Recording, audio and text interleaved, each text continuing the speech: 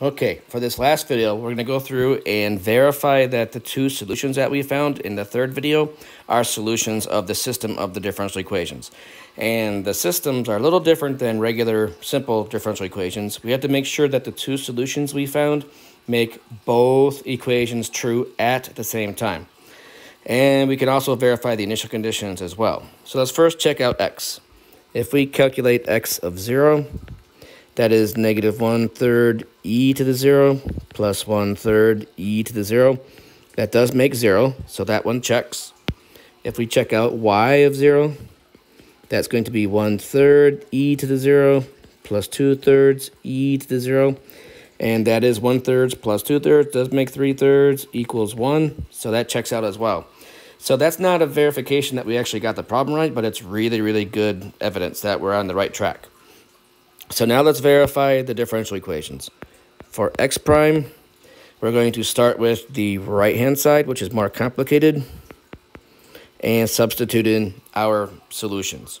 So we have a negative times dx, which is negative 1/3 e to negative 2t plus 1/3 e to the t, and that's plus the y,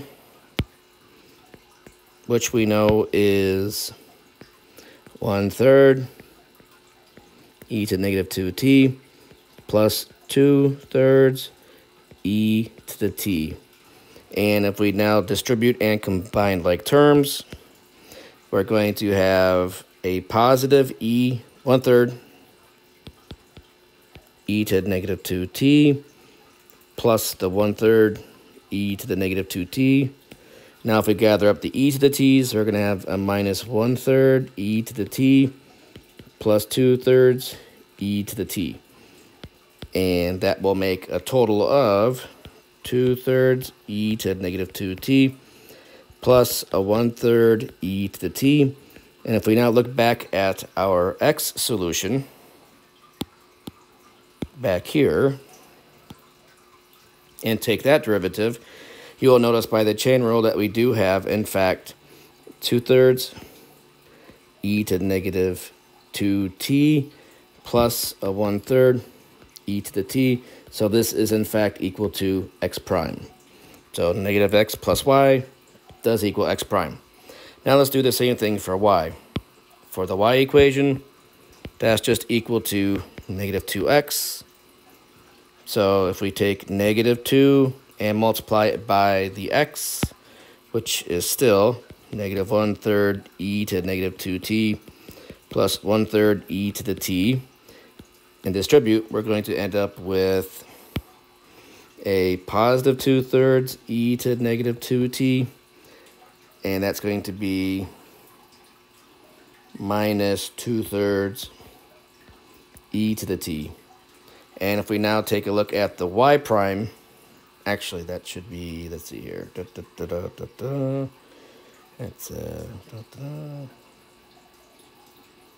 No, that actually looks pretty good. So let's see here. Negative 2x. And so let's go through, and if we take our now y prime, I guess we'll use green. We're running out of colors here. Use the y prime and take that derivative. That is a negative 2/3. You know, I don't think that negative belongs in that equation. This is throwing it off. So let's look back at the original problem real quick.